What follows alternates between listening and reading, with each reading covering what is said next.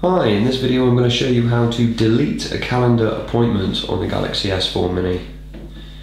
Now to do this we will use the Samsung S Planner application, which is available from apps, and you can see here today's date circled for August the 15th, and I've made a test event on the 23rd in here.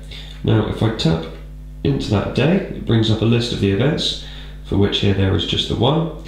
If I tap that event, it opens up and provides me with all the information, such as when I will get a reminder for it, a description of it as well.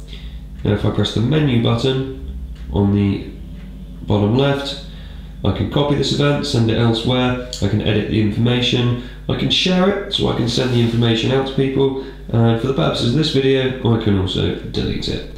And it will prompt you to confirm, at which point it's deleted from the list on that day. Thanks for watching.